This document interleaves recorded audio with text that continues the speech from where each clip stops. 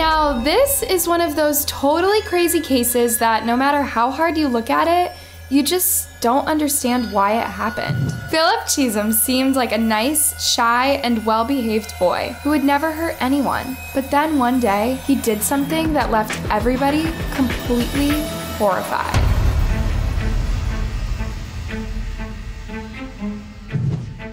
Colleen Ritzer was born on May 13, 1989 in Lawrence, Massachusetts, to her parents Peggy and Thomas. She was the eldest of 3 children and was really close to her brother and sister. Colleen grew up in Danvers, and from as young as 3 years old, she knew that she wanted to be a teacher, just like her favorite preschool teacher.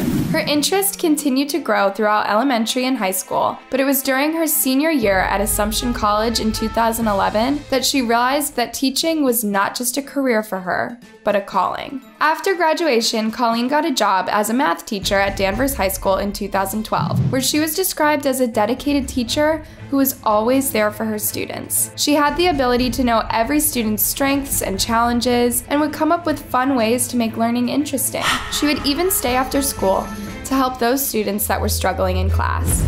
Looking at her Twitter page, you can tell that she was one of those people who actually loved their job. Her bio reads, "Math teacher, often too excited about the topics I'm teaching." Apart from teaching, Colleen also loved spending time with her family and friends, and she was always there for everyone. Whether it's cheering her sister on at hockey games, playing at a family gathering, or going on a road trip with friends, Colleen was always there with her ever-present smile. She made people feel loved and appreciated, and everyone really liked her. On October 22, 2013, Colleen was at work doing what she loved most. At around 2:30 p.m., she asked a couple of students in her 9th grade class to remain behind so that she could help them with some math problems that they were struggling with. At 2:54 p.m., Colleen was captured on the school's CCTV camera, leaving the classroom and walking towards the women's restroom. That was the last time she would ever be seen alive again.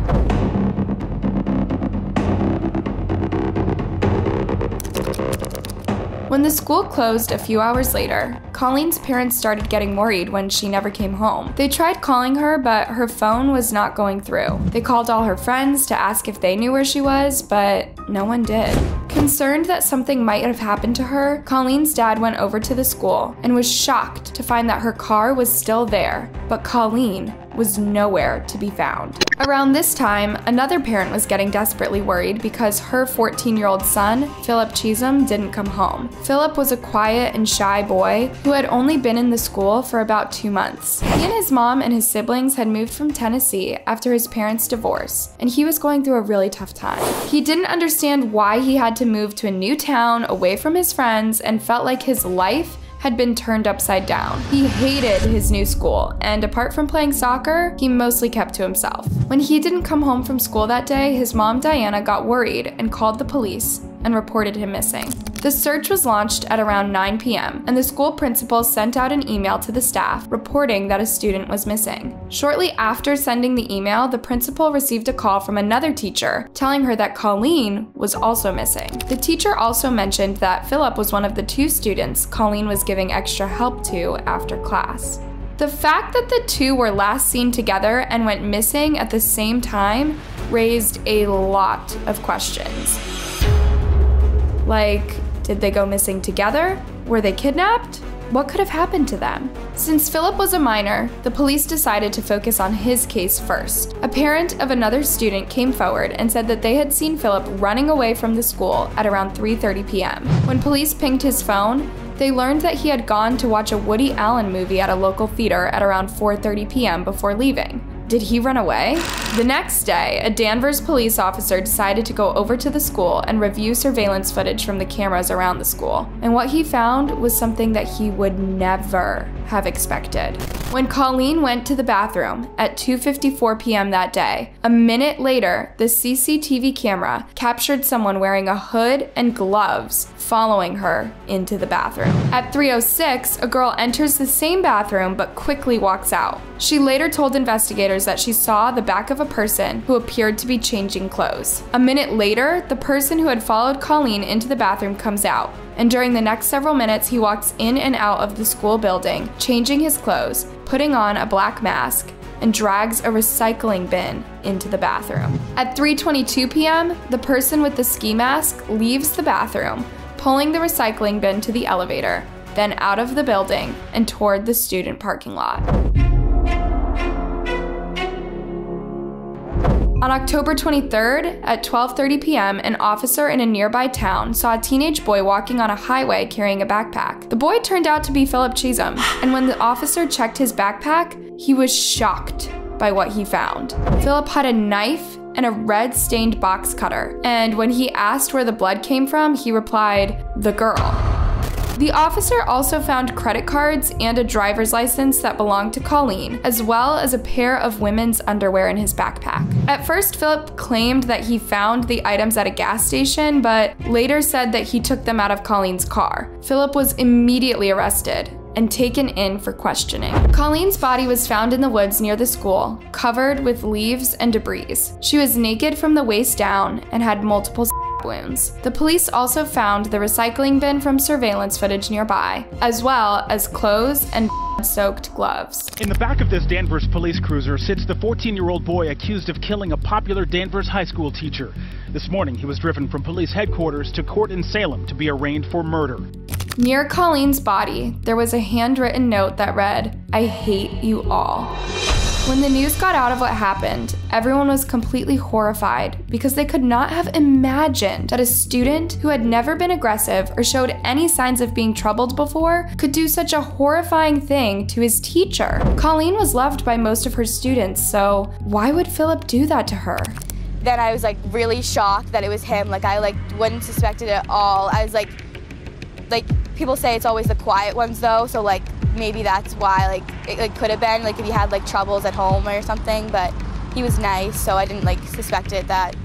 Philip's mother was also shaken and didn't know how to explain her son's behavior other than the stressful divorce. She thought that it might have affected her son in ways that she could never have imagined. Investigators talked to the other student who had been with Philip in class that day. She said that Colleen had asked Philip about his old hometown, Clarksville, Tennessee, and that Philip became visibly upset. At first, Colleen did not notice that Philip was upset, and when she did, she changed the subject. But according to the student, Philip started talking to himself. Could this have been the motive? During his interrogation, Philip allegedly told investigators that Colleen set him off with a trigger word, which he did not disclose, saying, and I quote, "After she insulted me, that's when I became the teacher." This made it look like it was a crime of passion.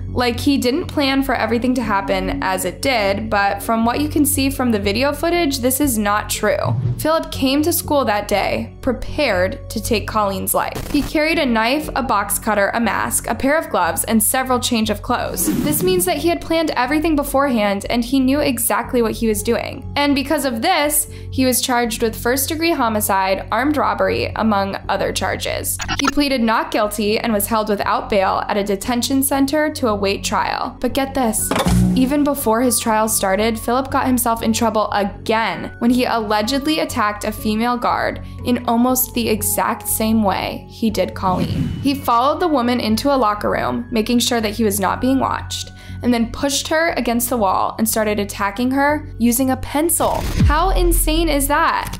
At the detention center, sources say surveillance video shows Chisholm following a female worker into a staff locker room, carrying what appears to be a pencil. The woman says Chisholm came at her and began ***ing her. As she screamed for help, he started punching her. Within seconds, staff members rushed in to help and restrain Chisholm. She was not seriously injured. The woman suffered injuries to her face, neck, and back, but fortunately she was saved before anything serious happened. Philip's trial started in 2015, and due to the horrific nature of his crimes, he was tried as an adult. His defense claimed that Philip was suffering from severe mental illnesses and was not criminally responsible for his actions.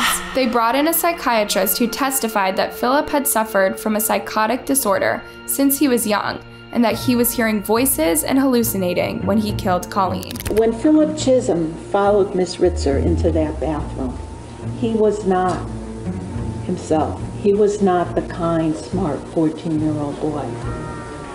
He was totally and absolutely responding to the terrible command hallucinations that were in his head. He didn't choose to do this. The prosecution, on the other hand, argued that Philip was not mentally ill when he committed the crime, and that the surveillance video from the school showed that he had planned to take Colleen's life. They said that Colleen was likely still alive when Philip dragged her into the woods. I am not going to stand here and tell you there is nothing wrong with Philip Chisholm. How could I? But I am going to submit that there is overwhelming evidence in this case beyond any reasonable doubt that Philip Chisholm was not suffering from a mental disease or defect on October 22nd of 2013. That Philip Chisholm knew right from wrong and could choose right from wrong. After 4 weeks of trial and 4 dozen witnesses taking the stand, Philip was found guilty of all charges. Before his sentencing, Colleen's family and friends gave heartbreaking impact statements saying how her death had affected them. Her dad said that he had felt like he failed his daughter because he could not protect her. And I lost my beautiful little girl. Colleen was my daughter, my friend, someone I could go to for anything. I didn't protect Colleen. A dad's job is to fix things. I would do anything if I could fix this for Colleen. Colleen's mom described her final moments with her daughter and the pain their family had endured living without her. She said that her daughter's death had left her broken and asked the judge to give Philip a sentence, but admitted that that's not an option under Massachusetts law. He is pure evil, and evil can never be rehabilitated. You need to consider the safety of our family and the rest of the community as we live in fear if he ever gets out of prison. Colleen and our family will never get a second chance, and neither should he. In the end, the judge sentenced Philip to life in prison with the possibility of parole after 25 years for the murder charge and 40 years and 1 day for the other charges. This court will impose the mandatory life sentence for the murder of Colleen Ritzer and set a parole eligibility date of 25 years, the highest level our law allows. This court will impose a concurrent sentence of 40 years to 40 years and 1 day for the of Colleen Ritzer and a concurrent sentence of 40 years to 40 years and 1 day for the armed robbery. Concurrently, that means that the sentences will be served at the same time, meaning that Philip will be eligible for parole after 40 years. So by the time that he finally gets out, he would be in his 50s.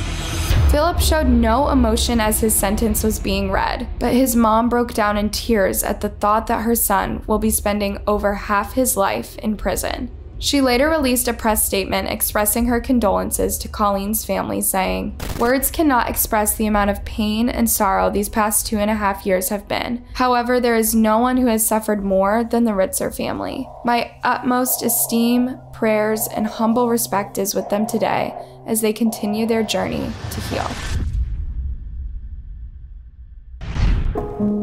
Do you still remember what you were doing at 13 years old? While some of us were worried about school, trying to fit in, and generally just being teenagers, this boy was learning how to kill. Let's check out the life of Craig Price, the 13-year-old serial killer who had a thirst for murder.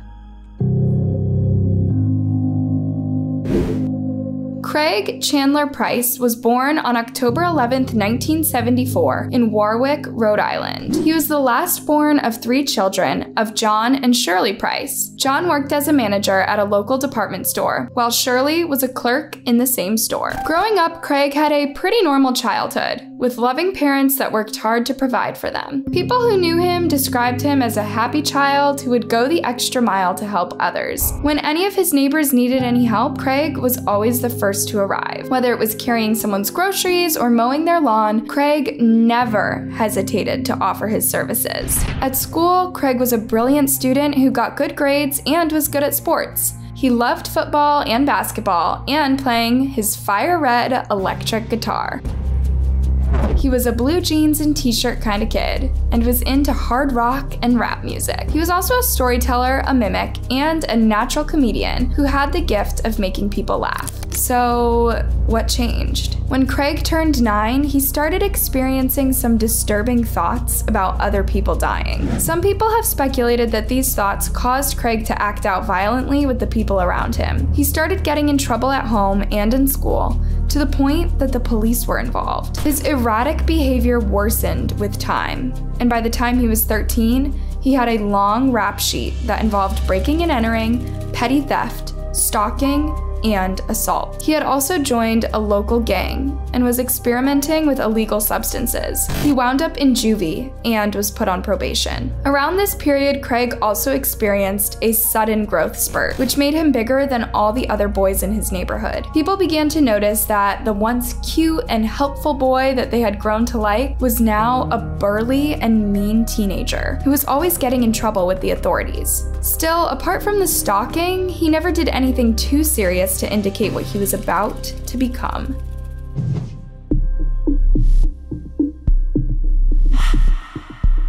The night of July 27th, 1987 was like any other. Craig's dad left for the night shift, his sister went to stay with a friend, and his mom and brother went to bed early. Craig decided to sneak out and roam around the neighborhood like he usually did. But this time, he had a dark and sinister plan at the back of his mind. As he was sneaking and creeping around people's backyards, he found himself in a 3-bedroom ranch, just 2 houses away from his home. The woman who lived there was 27-year-old Rebecca Spencer. She had rented the house with one of her brothers and lived with her 2 children, an 8-year-old son and a 4-year-old daughter.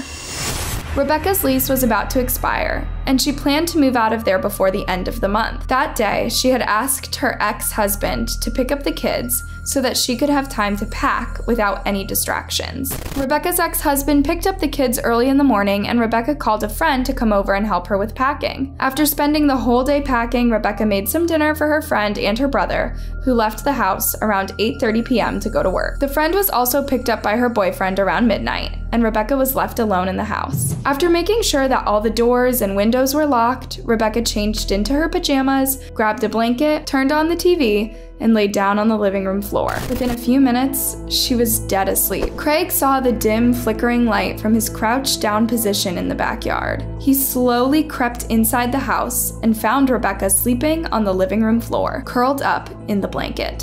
He went into the kitchen, where he intended to grab a frying pan, but changed his mind once he saw a 10-inch kitchen knife lying on the counter. And then I was like, oh, what the hell?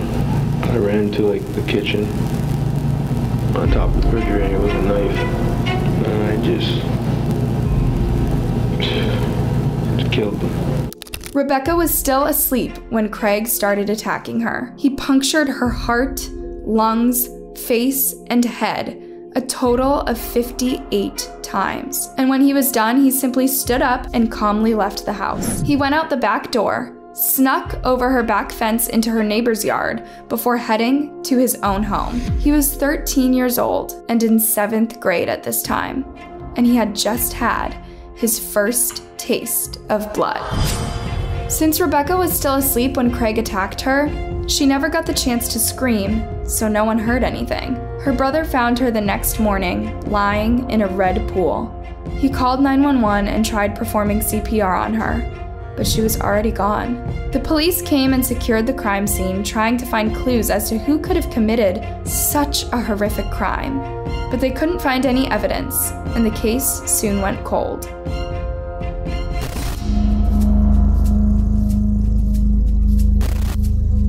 Craig lay low after this attack, and for the next 2 years he joined high school and went on with life as if nothing had happened. But then, the thirst of blood returned again when he was 15, and he started looking for his next victim.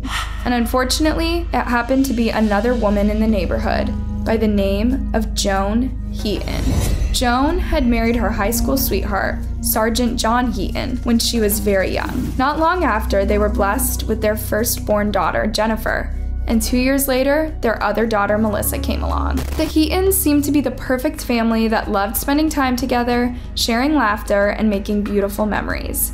However, on June 19, 1983, tragedy hit the family when John decided to end his own life. After this tragic loss, Joan decided to move to a new town and start a new life with her daughters. She found a nice house in Warwick and thought that it would be ideal for her and her daughters to start over. Sadly, she was mistaken. On the night of September 1st, 1989, Craig got really high on various illegal substances and snuck inside Joan's house by cutting a window screen. He went into the kitchen and grabbed a steak knife, which ironically, Joan had bought earlier that day. While he was breaking in, he made some noise that woke Joan up, and she went downstairs to investigate, as she was terrified when she saw this huge shadow in the kitchen.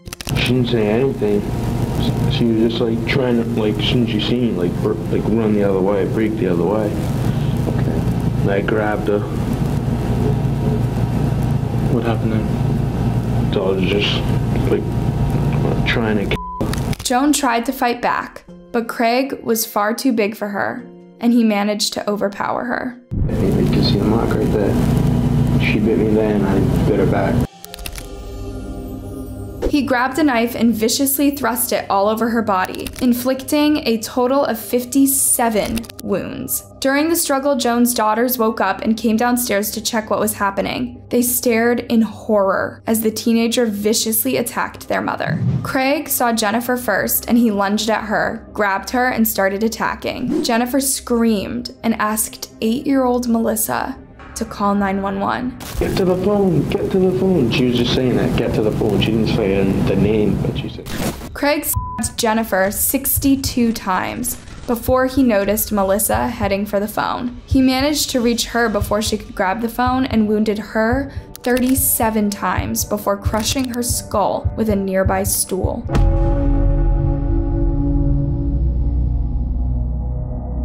The attack on Melissa was so vicious that the tip of the knife snapped off inside of her. After he was done, he stood up and saw the damage he had done, and for some reason, decided to cover the two bodies. He then gathered everything that could lead the police to him and calmly walked out the back door and into the night. The next day, Joan's family got worried when they couldn't get through to her phone, so they decided to drive over to the house and check on her, and when they got there, they were completely horrified by what they found. A detective who was among the first to arrive at the scene later said, "The bodies had been covered with a blanket, maybe 2 blankets, and a rug. Underneath the blanket were these 3 bodies that were absolutely destroyed.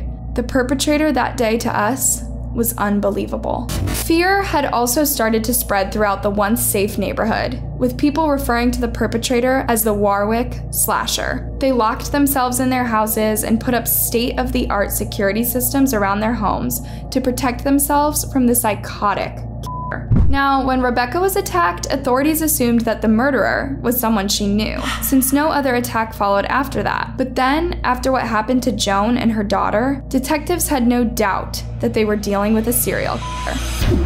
Several things about the attacks led to this conclusion. First, both Rebecca and Joan were single mothers with 2 children. Then each woman was viciously stabbed around the same number of times. Rebecca had 58 wounds while Joan had 57. The stab patterns on both women were also nearly identical. However, in both cases, investigators could not find the knives used in the attack, and also could not tell what the killer's motive was. But they did find a footprint that belonged to a man-sized 13 socked foot. Since no one in the house wore that size, they concluded it had to be the attacker. The investigators called in an FBI profiler who was determined that there was a frantic nature to the attack, which meant that the suspect demonstrated sheer anger and rage. Knowing this, the profiler told detectives that the suspect must have cut himself with the same blade that broke off in Melissa's neck. He advised investigators to look for someone wearing a bandage on his arm or hand. One day, a couple of officers were patrolling the neighborhood when they spotted Craig hanging out with his friends at a local park. They already knew him from his previous run-ins with authorities, and he was also a regular participant in local police-sponsored youth events. When officers saw him, they decided to see if he had any information about what was happening in the area. Craig was not a suspect, they just knew that he was familiar with the streets, and therefore could have heard something about who could have committed the crimes. As the officers approached him, they quickly noticed the bandage on his hand. They asked him what had happened, and he said that he had got hurt after punching a car window. But when the officers checked into his story, they found that there was no report of a vandalized car. They also could not find any signs of a car window being smashed around the streets, which could only mean that Craig had lied. Around this time, one of Craig's friends called the officers and told them that Craig had been bragging about murdering Rebecca and getting away with it. This information led investigators to get a search warrant that allowed them to search Craig's house. And when they did, they found a plastic bag hidden in a shed outside the house, and inside it were blood-soaked items that include knives, clothes, gloves, and some other random things. But it was the blood-soaked sock that matched the footprint at the crime scene, which led detectives to believe they'd found the man they were looking for. Craig was immediately arrested, much to the shock of his family, who could not believe the son they knew and loved was actually a cold-blooded killer. When Craig was being interrogated, the detectives started by asking him why he was so angry all the time, and he would eventually imply that it was because of racism, saying that it was what eventually caused him to do what he did. He told detectives that one day as he was playing in the streets with his friends, a man called him the N-word and some other derogatory slurs while screaming at them to get out of the road. Craig said how this man's actions made him angry and he swore to get revenge. So he spent the next couple of days watching the man drive by the street and saw him pull in and out of Rebecca's driveway. Apparently, the man was Rebecca's brother, Carl. When police questioned Carl about this, he admitted seeing the boys in the street but denied ever screaming at them or using derogatory slurs. After telling detectives about his anger towards Carl, Craig went on to confess everything that he did to Rebecca and later did to Joan and her children, saying that he had to use 6 knives on them. If you can remember, how many knives did you use? I don't know, a lot. About 6, I think, maybe. One of the detectives who arrested Craig later said that Craig was talking in a cool and calm manner and acting like what he did was nothing. And he's talking like he these people like it was nothing. I mean, like absolutely nothing.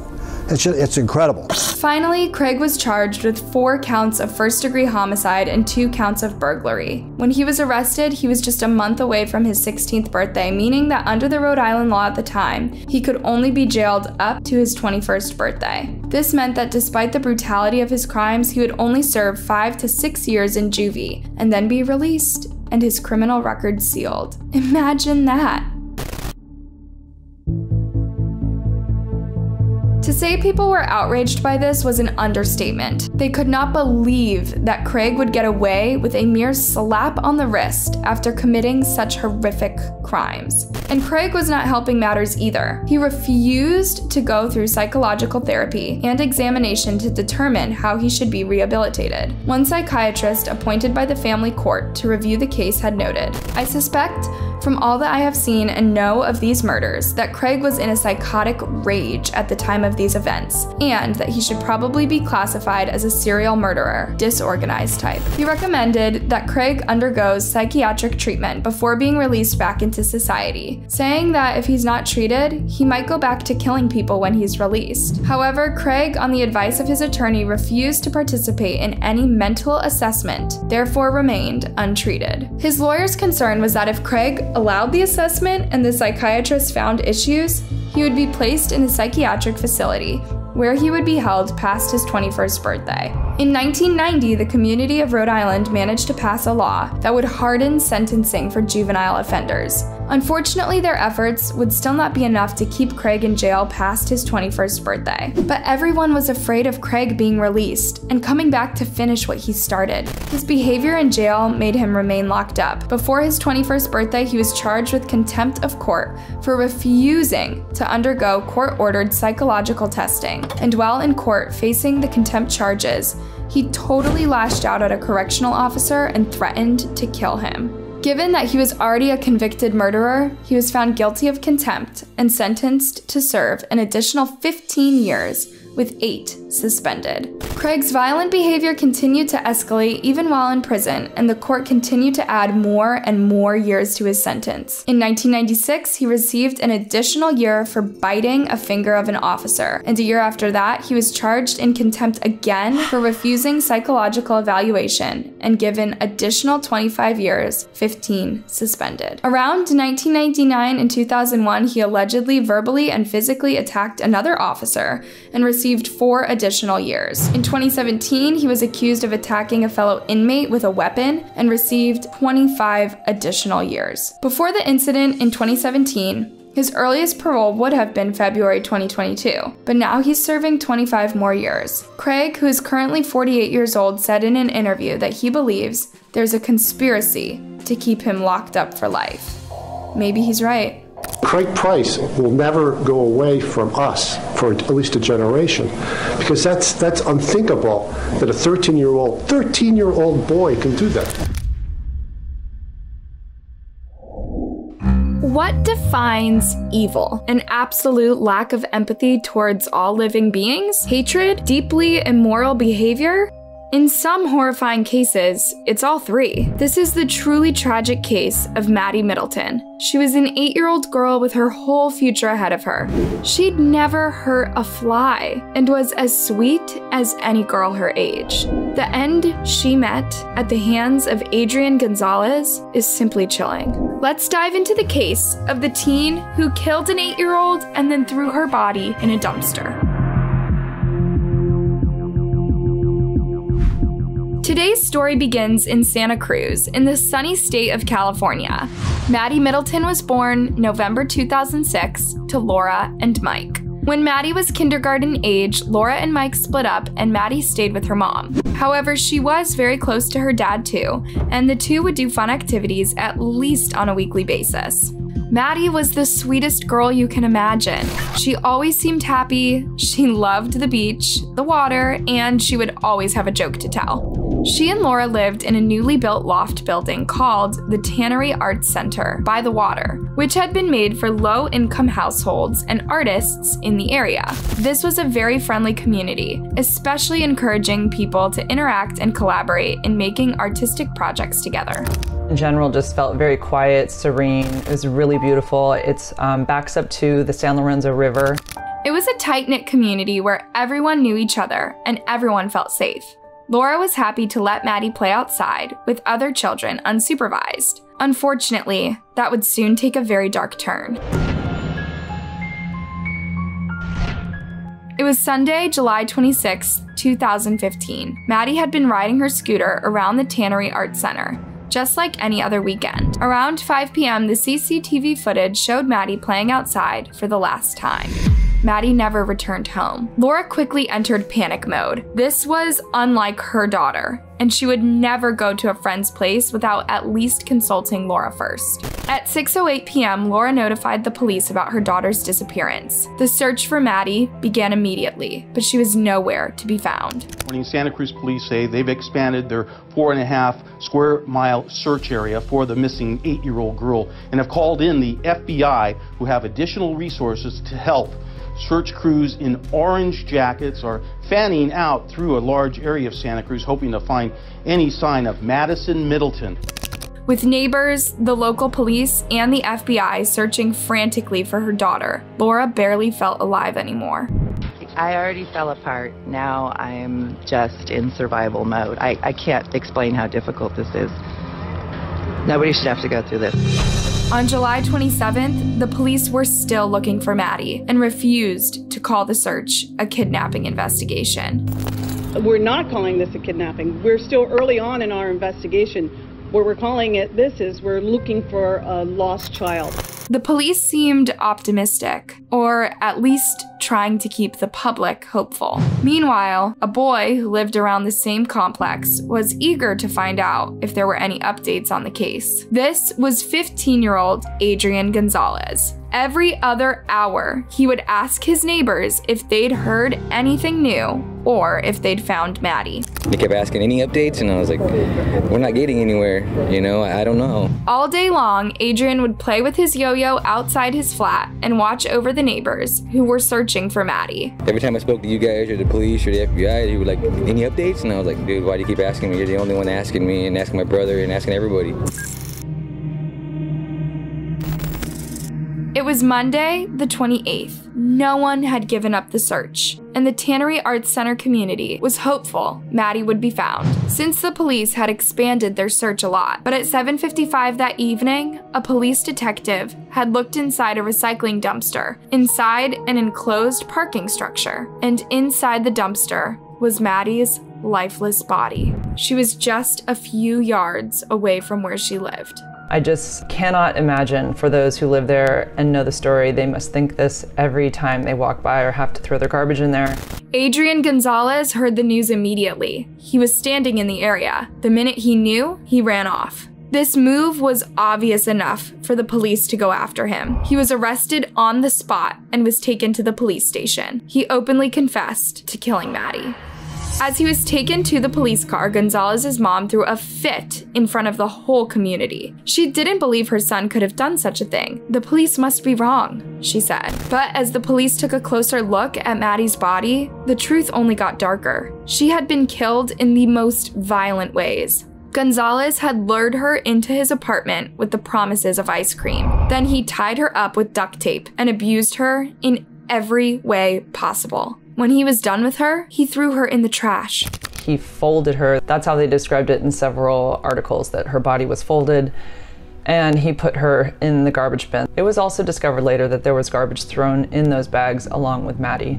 The Tannery community simply could not believe this had happened.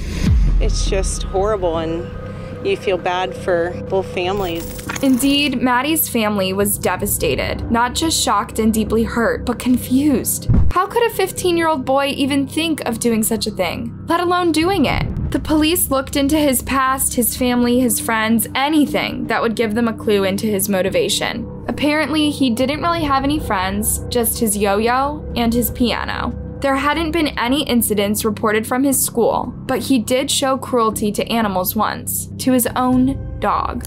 Many of these kids had one or two of those behaviors in their life. Killing animals, they're suicidal. They want to die. So that's a deadly combination. Indeed, Gonzalez had told some of his peers that he was thinking of ending himself just months before killing Maddie. This is what he wrote in one of his Instagram posts. Wears all black to try and look powerful and hide the crippling anxiety towards the future and the constant worry that I'll never find someone who loves me. Well, unfortunately, doing what he did, it is very likely he'll never find someone who loves him. Some of Gonzalez's schoolmates had seen this post, and they always figured he was the lonely, depressive type, but they never imagined he was capable of doing such horrific things to another human being. I didn't really believe it at first. I still can't really picture him being the type of person to do that. Honestly, it's hard to picture anyone being that type of person. Who in any state of mind would do such a horrifying list of things to an 8-year-old? But Adrian Gonzalez was long gone. He described what he did to Maddie in full detail to the police with a calm face. He even used the word torturous about her death. Gonzalez was charged with first-degree murder, kidnapping, assault, and several other crimes. The prosecution wanted to try him as an adult due to the brutality and premeditation of the crime. One of the most egregious and shocking crimes in Santa Cruz County. Prosecutors said it's a crime that needs to be tried in adult courts. Adrian Gonzalez, described in court Tuesday as deviant, homicidal, who showed no remorse or regret when he confessed to killing his 8-year-old neighbor. Gonzalez's defense attorneys looked into his motive behind the horrific murder. They found his crippling anxiety, depression, and suicidal thoughts, along with his very low self-esteem, at the bottom of this. Gonzalez hated himself and wanted to die. He didn't have the courage to take his own life, so he took all his negative feelings onto a much more vulnerable person. The defense attorneys also argued that Gonzalez would need all the treatment and rehabilitation he can get, so he should spend his time at a juvenile facility. This would have meant that he would walk free at 23. How could we take that chance of putting somebody back on the street in 5 years when he's 23 and say he's been treated? It's not right. But in 2017, when Gonzalez's trial started, Maddie's parents started speaking up for Maddie. They wanted justice for their daughter. I want to make sure that if if he did this, that he's not able to do it again. During his trial, Gonzalez initially pleaded not guilty to all charges. Then he changed his mind and pleaded guilty. Adrian said that he had considered after he killed Maddie. A friend of his from middle school said that he would talk to her in the evenings, and he was very depressed, and he talked to her many times about killing himself or threatening to kill himself. Adrian Gonzalez told the judge that he killed Maddie to see how people would react if he took his own life. It was like a demo session. On Monday, July 28th, 2 days after killing Maddie, Gonzalez posted a video of his hands playing Gary Jules' song, Mad World, on piano. This was the soundtrack to the 2001 film Donnie Darko, where the central character was defined by his death dreams. With most people speaking for trying Gonzalez as an adult, Laura joined the popular opinion. I do believe in giving young people, even adults who make mistakes, lots of rehabilitation, but on a case-by-case basis. One size does not fit all. He needs to be in solitary confinement for the rest of his life. To this day, Gonzalez has shown no remorse for his crimes. During the trial, Laura even asked him if he wanted to say something to her, and he didn't reply. He never wrote an apology letter to Maddie's family or expressed any regrets. Adrian's mom, Reggie, however, is doing all she can to offer support and condolences to the family. She is devastated by her son's actions too, and is trying to make amends in any way she can. Reggie said that both Laura and her lost children on July 26, 2015. The judge had agreed to try Gonzalez as an adult, but cases often drag in the US, and it has taken years for the trial to actually reach a verdict. Unfortunately, in this case, the passing of time had a direct effect on Adrian Gonzalez's sentence. In August 2018, a new bill was passed. Senate Bill 1391, which modifies the law to prevent anyone under the age of 16 accused of violent crimes such as murder or serious felonies from automatically going to trial as an adult in the justice system. Gonzalez was already 19, but since he committed the murder when he was 15, he would now be automatically tried as a minor. He thus received a sentence of only 6 years in juvenile court to be released when he turns 25 years old. Gonzalez will serve out his sentence at the Department of Juvenile Justice until he's 25 years old. That's in 4 years. He will also need to register as a offender. The bill not only protected Gonzalez, but it can have bad repercussions on teenagers involved in gangs. Their families can push them to commit crimes for them, since the punishment for a 14 to 15-year-old is much less severe than for an adult. Gonzalez's sentence was reduced to practically nothing because of this bill. Now, he was facing approximately 127 years in adult court.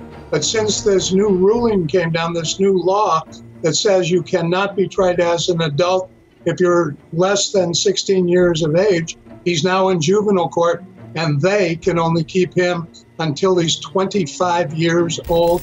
The law is the law, and Maddie's parents will have to make do with whatever justice they got for their daughter. Meanwhile, her father tries to build Maddie's legacy. Just keep feeling strongly that there's positive to come out of this.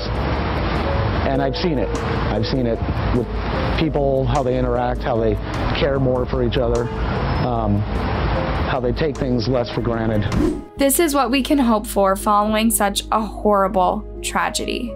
The fear that Maddie experienced in her last moments is beyond heartbreaking. It makes no sense that things like this should happen to anyone, let alone a sweet, innocent girl. Unless we can learn something from tragedies like this, they were all for nothing. And that is the truly upsetting case of little Maddie Middleton. Thank you for tuning in to another episode of Anna Solves. Before you go, why not give this video a like and subscribe? And if you can take it, why not check out our other disturbing cases? Have a good night, stay safe, and take care of each other. It's scary out there.